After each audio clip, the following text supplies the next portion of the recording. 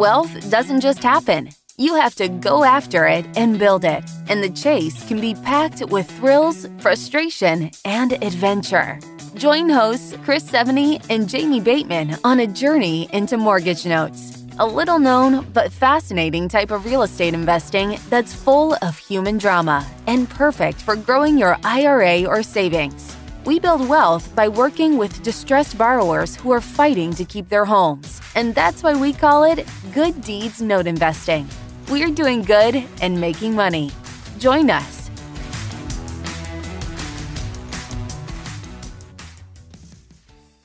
Welcome, everybody, to another episode of the Good Deeds Note Investing Podcast. I am your co-host, Jamie Bateman, flying solo as a host today.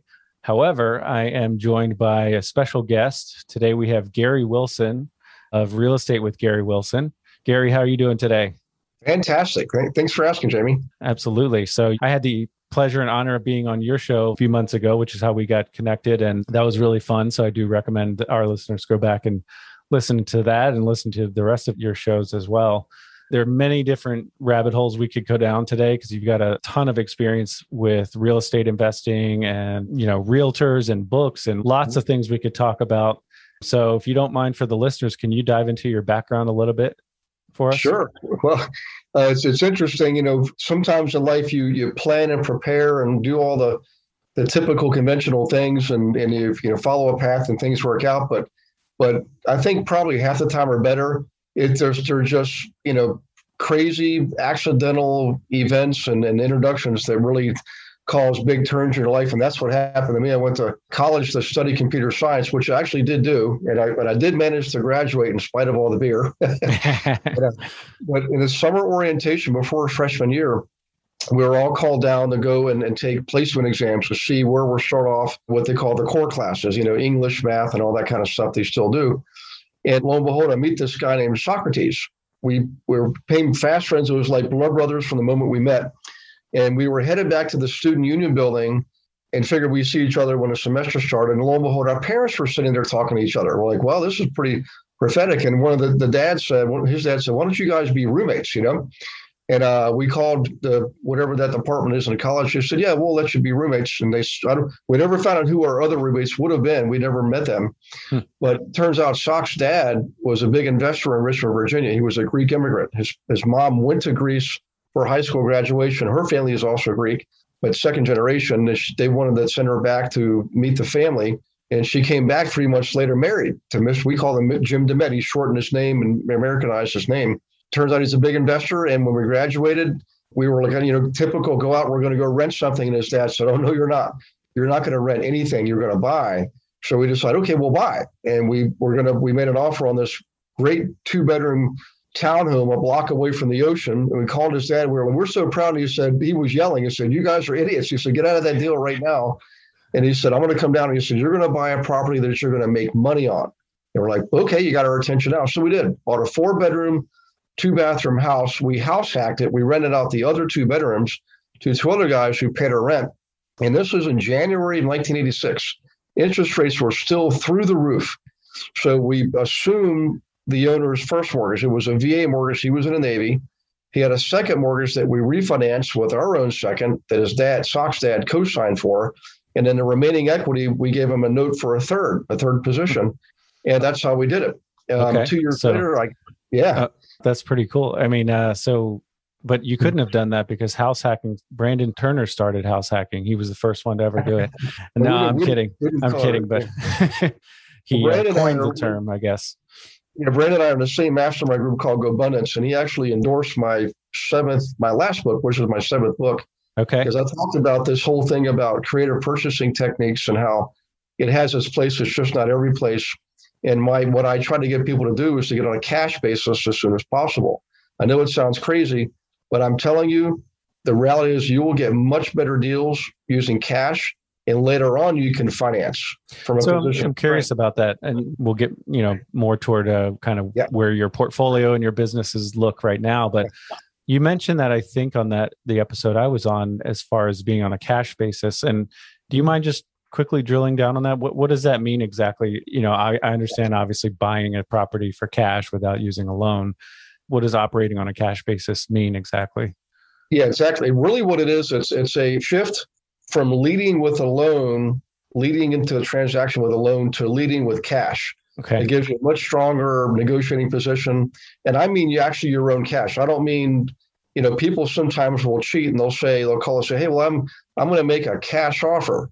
Mm-hmm. And then you go digging, you find out they don't have cash. They're getting a loan from some other private party. That's not cash. That's leading with a loan. And it'll, number one, it's you don't want to say something that's not completely accurate. You want to be authentic and genuine because your reputation is everything. So back to the technique though. Yeah. What I did is in the beginning, I bought my first couple properties with 20% down. So I did start with some cash, not all cash.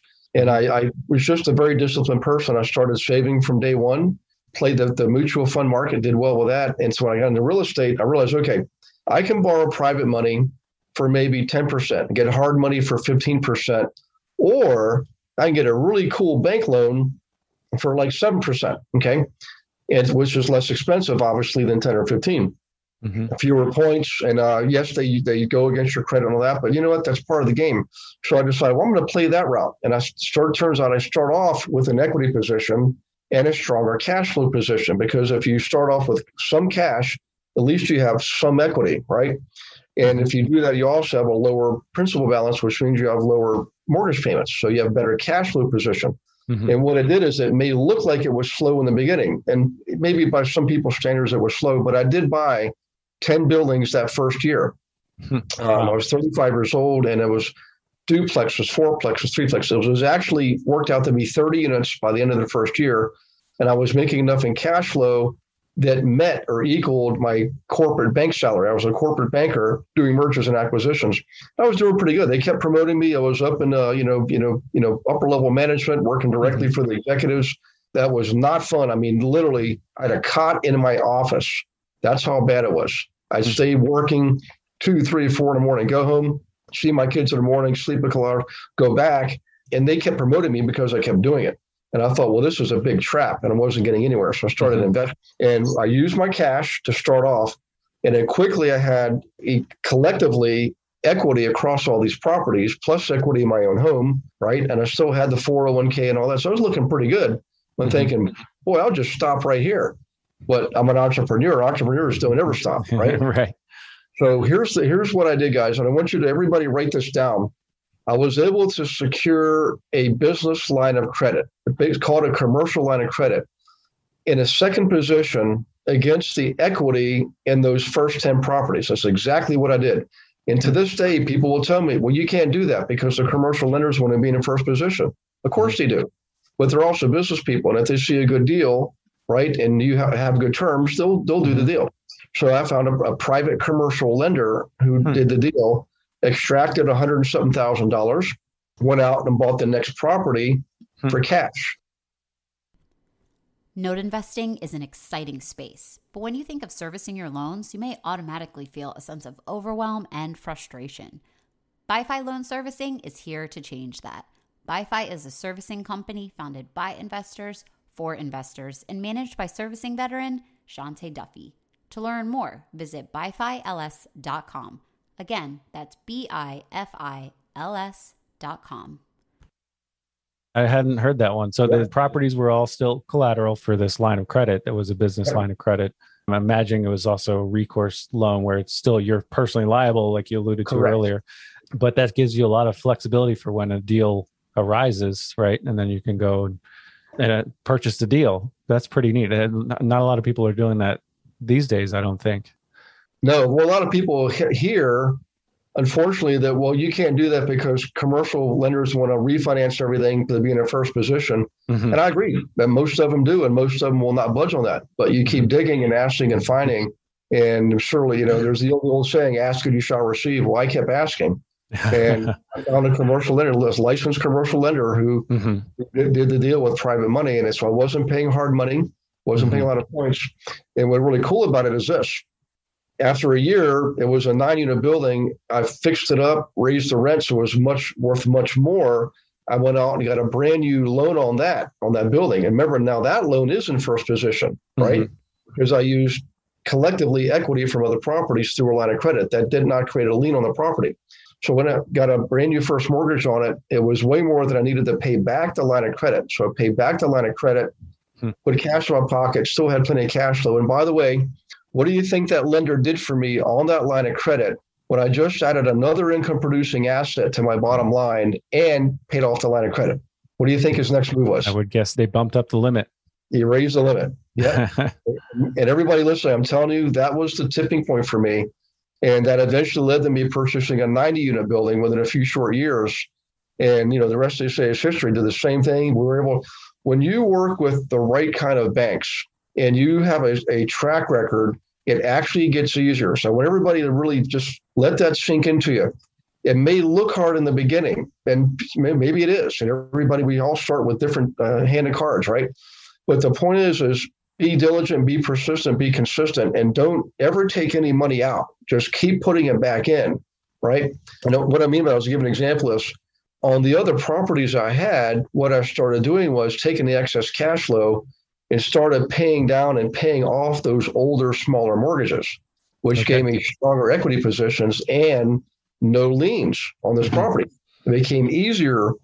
So people have heard of the BRRRR method, right? Buy, model, rent, refinance. I essentially was doing that, but I kept doing it on a bigger scale and using my technique of leading with cash to get the better deals and then replenish when I was ready to go for the next property. What does it look like for you today? I know you got a lot of things going on. I know you're a busy guy. You're still a very hardworking guy. What does your portfolio look like? What do your businesses look like today? Well, I'll tell you exactly what I'm doing. Being that I'm an old banker in IT, as you can imagine, I'm a numbers guy. So I do a lot of research. I love to learn. In fact, in my corporate days, instead of going out to lunch, Jamie, what I did is I brought a brown bag lunch, went up to the corporate library and studied for the entire hour every single day, Monday through Friday. I learned all I could about the markets, the business, trading, everything. So I took those skills and applied it to real estate. So here's what's happening right now. Obviously, we're at or near the top of this market. Everybody agrees. The inflation, I know that the news is telling you it's 5.4%, but watch what they call the breadbasket. They came out with that back in the 70s. Breadbasket is the typical basket of goods that you and I buy, milk, bread, eggs, gasoline, toiletries, whatever. Well, what the government does is they manipulate the basket of goods. They'll take out the things that have high inflation and replace it with things that have low inflation. So they artificially say it's 5.4%. But everybody that's been grocery shopping in the last couple of weeks or has bought gas knows it is not 5.4%. I mean, a roast, we just bought a roast for $36.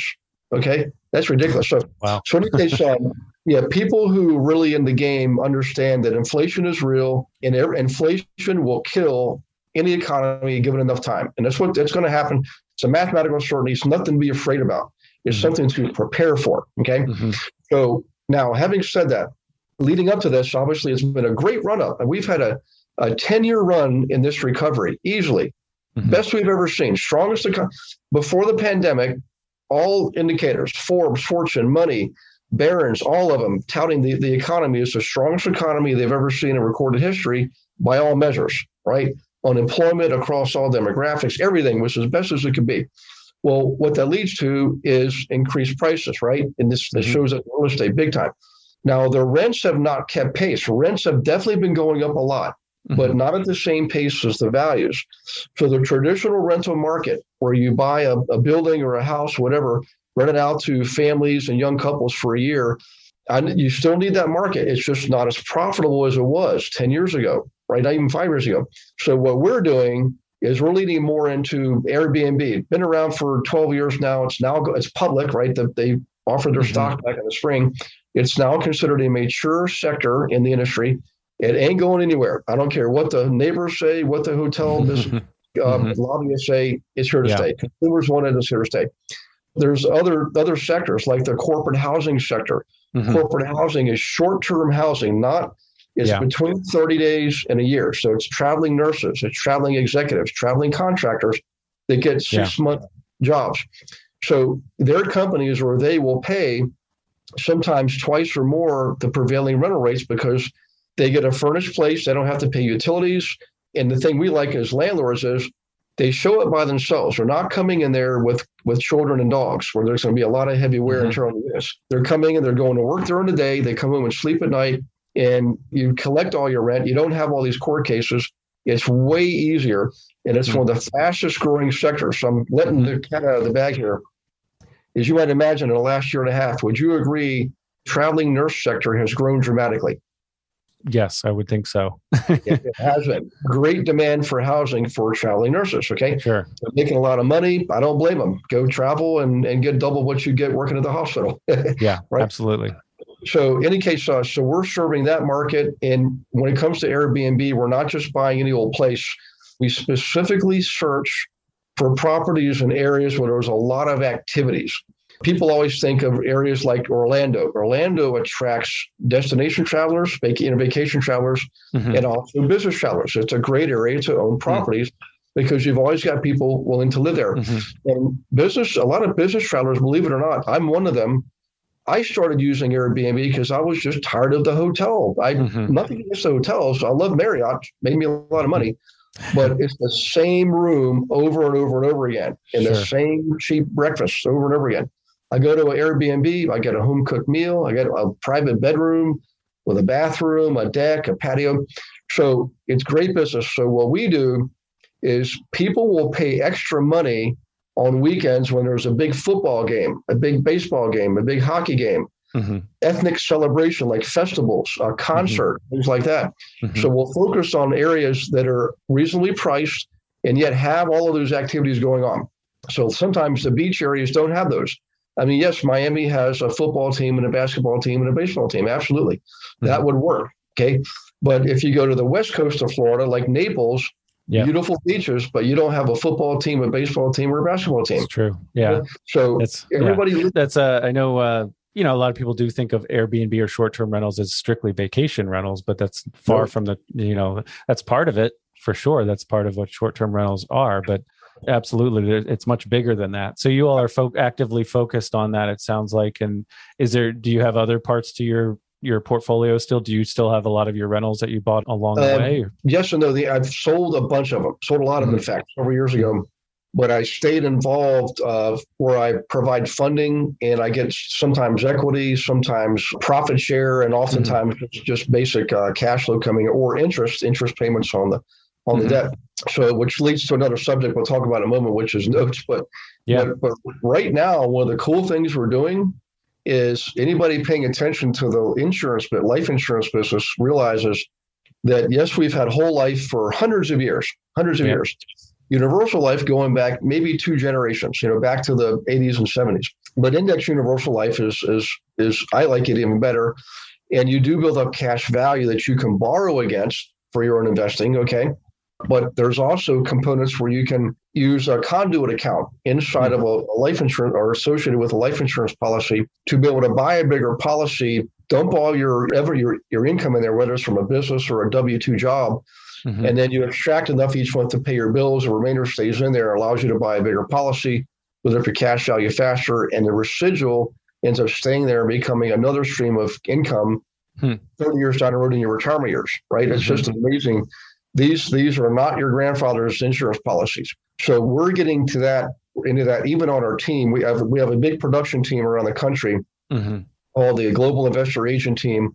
And these are real estate agents that we train to work with us investors in now 25 states. We just launched it last year, and we're already in half the country. It's amazing. But they're investors too, and they learn how to identify, analyze, negotiate properties on behalf of us investors.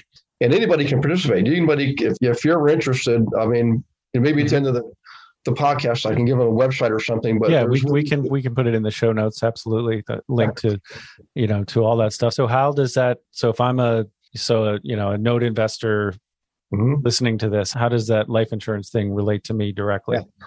Good question. So just like any note, a note where you're borrowing against the cash value of a life insurance policy, just like any other note, is a commodity that can be bought and sold.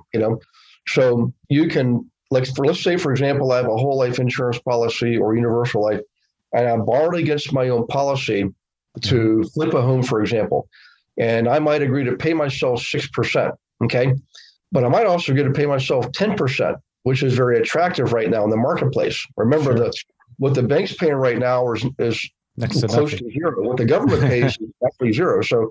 So we consumers are benefiting from this. If you go get a traditional mortgage, maybe 3.5%. Commercial might be 4.25%.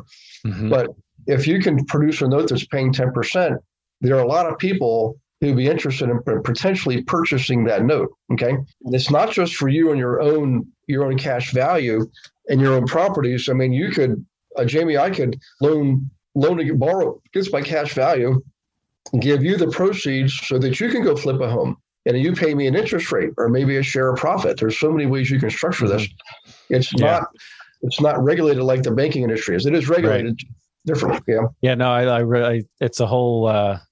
We talked right before we hit record. I do kind of infinite banking myself and some version of that, and doesn't mean I'm the world's leading expert on it, but there's so many paths, like you just said. There's so many ways you can go about it, and it's amazing once you get into it. Like you said, first of all, these life insurance companies have been around since, most of them before the IRS was a thing, and there are many commodities within this world. So, and the loans you're talking about, and then there's even the life insurance policies can actually be bought and sold as well, which is a whole secondary market for that. But yeah, I mean, I haven't gotten Chris on board with this yet, but I use my policies the way I look at it personally is my note business. There are three, and the same thing for real estate, but there's three big buckets that, that every action or every activity we work on has to fit in one of these three buckets. One is raising capital or finding money, right? That could be going out.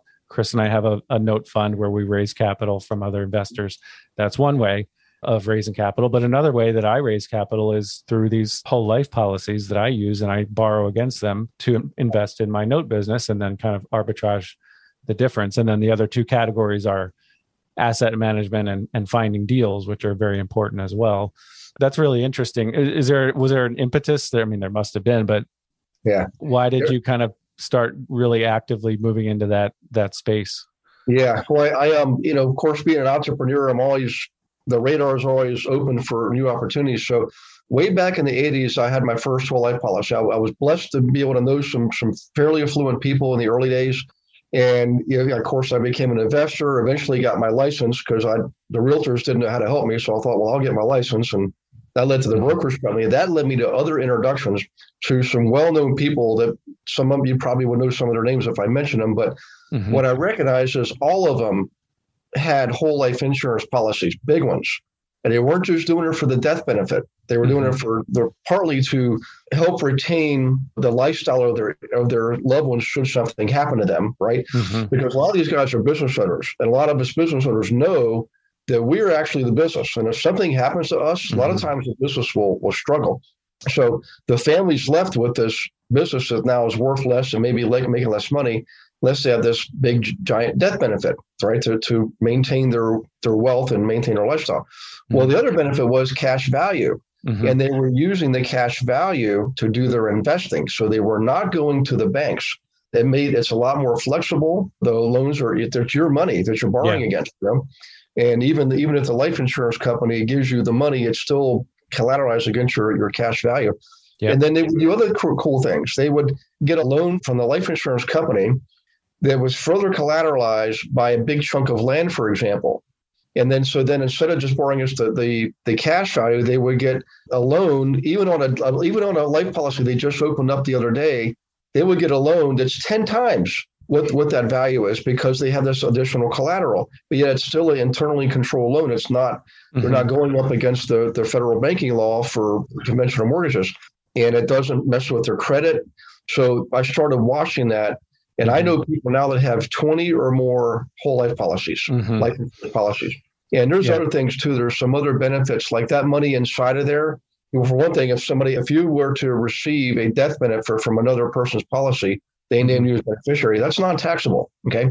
But also inside there, that growth, right, of the value is also non-taxable. Right. Yeah. That's what blew my mind when I actually took the time to study this, a couple of years ago. It was like, wait a minute. So essentially a dollar is doing double duty. It's growing inside the policy, but I can also borrow against it and create another dollar over here and then kind of bring it back. And Yeah, it's a really powerful strategy. And I love the fact that your mind is always open to new possibilities and you're always looking for kind of ways to go about things. You don't just take no for an answer and, keep working your corporate job and stuff money into your 401k, which was the 401k itself is a lot younger than these policies are as far as history goes.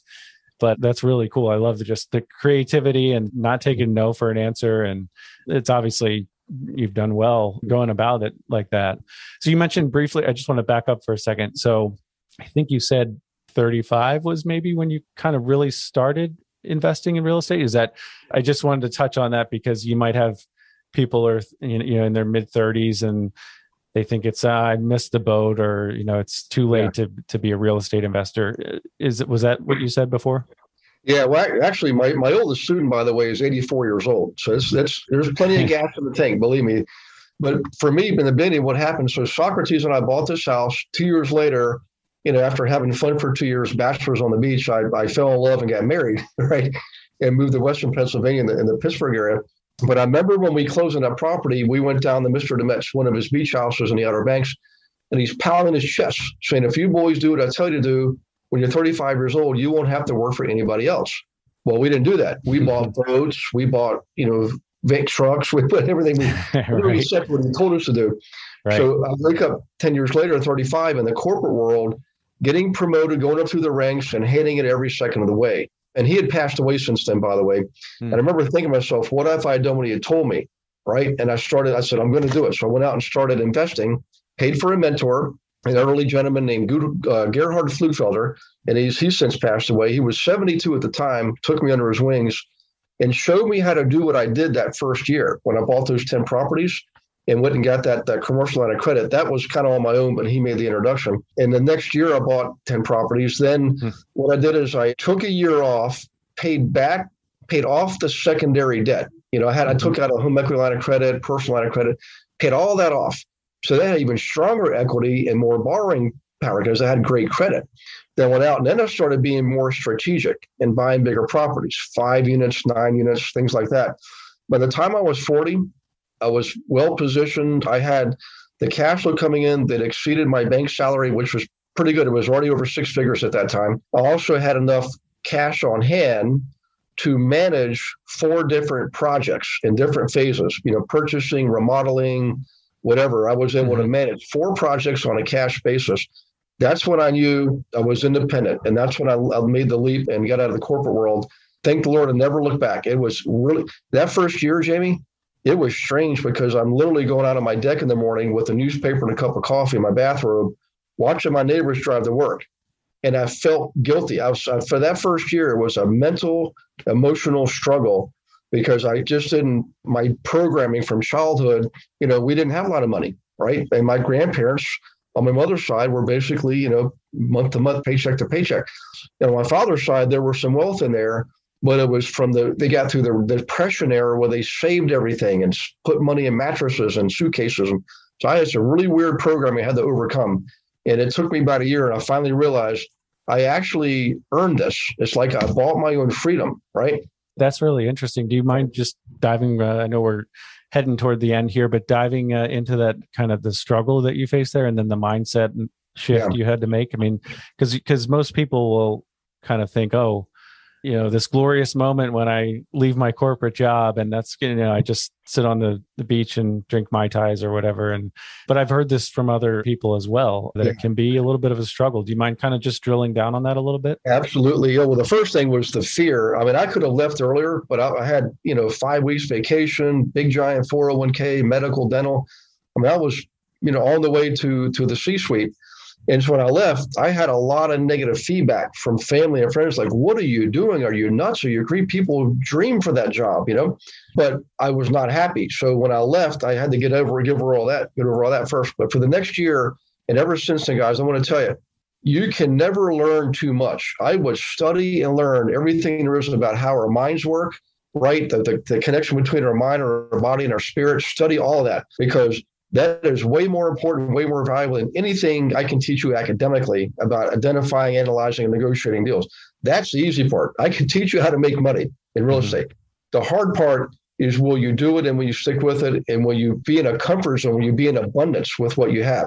Mm-hmm. I was in scarcity back then. Now I'm in abundance. So I did have a coach for a long time, private coach named Janai Lane, wonderful person.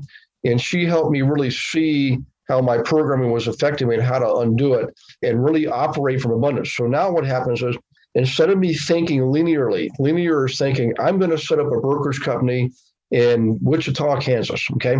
That's linear thinking. That feels like big thinking to most people. Okay. Mm-hmm. But when you're in abundance mindset, you think exponentially. And what you realize is if I can do it in Wichita, Kansas, I can do it in every metropolitan area in the country. Mm-hmm. So everything we do now, we do on a national scale. We will launch it, beta test it in one location, but then we quickly expand exponentially. Yeah. That's great. I interviewed Rod Khleif a while back. I don't know if you've talked to him before, but just a similar vibe as far as mindset. I think he talks about mechanics being 10% or 20% of actually executing, actually getting a goal accomplished, but mindset is 80 to 90% of it, and just thinking bigger. That doesn't mean, like you said, you got to test it. You got to actually you have to know that it works and that, but you can't skip those steps necessarily. Yeah. But if you can do it once, you can do it 100 times, 1,000 times. So I love it. So then you were able to get past that challenge of fear and maybe guilt, it sounds like, or different negative mindset. What would you say, looking back, was your biggest mistake or maybe a regret you have? Oh boy, selling some of the properties. There have been properties that really caused me a lot of headaches. But at the end of the day, I always made money, so I never really regretted buying them. But I can tell you, almost every property I've sold, I regretted selling because it just, and one of my best friend's fathers told me this when I just got out of college. I bought that house and he said, good move. That Mr. DeMett taking you like that was a very lucky break. And he's right. But what he told me was, says, buy as much as you can as early as you can, because real estate is always going to go up. Yeah, we have dips, nothing like the stock market. Mm-hmm. Real estate, just like in the last recession, real estate went down. Right. But over time, that property I paid $63,000 for in January 1986 is now worth about $500,000. Okay. So you better believe I wish I'd have held on to that one and all the other ones too. So keep your properties. So guys, if you own the property, unless you're dying, keep the property. Okay. No, that's good. I've heard that before. Yeah. So as we head towards a final section here, I know obviously this is the Good Deeds Note Investing podcast, and we sent you a few questions before this, and I read through your answers. And one of the questions is about a good deed that you've done through your investing, and I'm sure there's too many to mention, but I think you had one in mind. Do you recall that? Yeah. Well, the early days, I started sponsoring families from like Bosnia, war-torn Bosnia in the late 90s, and brought them in, put them in my units, gave them a break on the rent and things like that. We leveraged our assets to serve the community. Later on, it was people from Burma and Nepal in the mid to late 2000s that we ended up taking one entire building and turned over, at the time, about 75% of the units to refugee families. But that led me to go back to a vision I had many years before called the Healing House Foundation. So now, because of our investor network and all these investor agents we train, we were able to purchase properties in communities that have a need for housing, remodel them, but then flip them into service as opposed to profit. And that, there's a whole business structure there using charitable remainder trust and so forth. Way too much for this podcast. We can do another one if you want. Mm-hmm. It's a wonderful way to gain fulfillment from what you're doing, because that was one of the key struggles with me, is I wasn't being fulfilled in the early days. Now when I leverage this, and the more that I give, it's like the more I receive, and it's just my very next call is actually with a minister, recovering addict, who has a program for other recovering addicts. And we're thinking of implementing that through the Healing House Foundation. So everybody can participate as a giver, or everybody knows somebody who's struggling, particularly with addiction and more likely a need for housing. Mm-hmm. Look me up. Go to realestatewithgarywilson.com. It's easy. realestatewithgarywilson.com. You'll see a work with me form. Just click on it. Or there's another one is for realtors. Says find out more. Click on that. Just leave your email, and I'll share information with you. You can get all kinds of free books on that site, by the way. But we talk about the Healing House Foundation, and we take meaningful steps to make it happen, because at the end of the day, you can't take your properties with you. You can't take your money with you. But you know what you can take with you is a fulfilled heart. Serving, you will gain more, I promise you, by serving others. We call it prosperity through service. Serve others first, and you shall prosper as a result. I wish I learned that lesson when I was in my 20s and 30s. It took me till I was in my 40s and 50s to figure that out. It's the biggest lesson I've ever learned. And you can't measure that kind of happiness. Okay.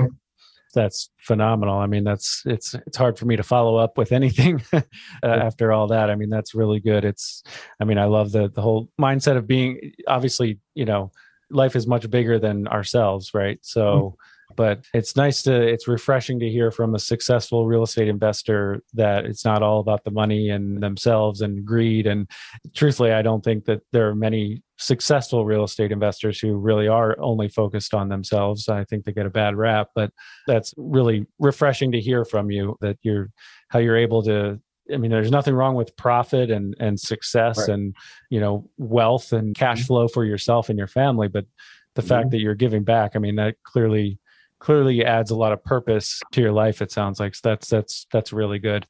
I know you have that call you just mentioned, and I know you're a very busy guy. You mentioned the website, and I've checked out your website before. There's a ton of free, valuable information there. So I do recommend all of our listeners go check that out. Is there anything else you want to share with our audience before we hop off? I did just remember, if you go to the website and you click on members area, there's another page that you go to. The left side is for people who are already members. The right side is for people who want to be members, and you can become a member for free for like 30 days and grab all the books and all the resources. It's like Christmas time. Just grab it all for free. And of course, we have the podcast, Massive Cash Flow Podcast, and the YouTube channel, Real Estate with Gary Wilson YouTube channel, with I think now 16 different playlists and I don't know how many hundreds of videos. But my thing is, learn as much as you can learn, okay? And get all the good learning for free as much as you can, and we got a ton of it. So have that and treat yourself. Christmas is coming up. Give some free gifts to people. There you go. You've got books on flipping, rental properties. Pretty much every facet of real estate, I believe. Is that correct? Yeah. Wholesaling and commercial property management. Yeah, I need to actually update it because the industry is changing so fast. It's crazy, Yeah, but I think that's really valuable, is to educate yourself, invest in yourself. Yep. No one knows we talked about market conditions earlier, inflation, and that's obviously here, but we don't know exactly what it's going to look like in 5 years as far as real estate, pricing or any of that. But the more you can learn, the better off you are in that position when it does, when those changes do occur, and then you're informed and can make an informed decision. So yeah, Gary, this has been phenomenal. I think we should have you back on the show if you would be willing to join us. There's so many different paths we could go down. We've just barely scratched the surface on really any of them. And I know there's a lot we could do here next time. So if you'd be willing, we'd love to have you back on the show. I'd be honored. And thank you, Jamie, for having me on. It's a pleasure to do this. I love to teach. It's my nature. And by the way, I got a new Hawaiian print shirt. I got a few more. I'll use another Hawaiian print shirt for another podcast. How about that? There you go. We look forward to that. I love it. Okay. So, all right, Gary. Well, thank you very much. I appreciate your time. And for all those listeners out there, don't forget to go out and do some good deeds. Take care, everyone. You got it. Take care. God bless everyone.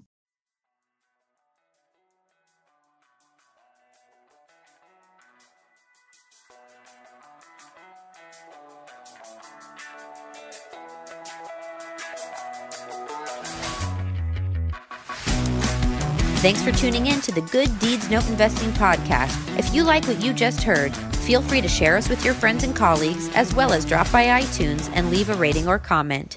You can visit our website at www.gooddeedsnoteinvesting.com to sign up for email updates for future shows and access all of our great content, including show transcripts, case studies, video tutorials, and more.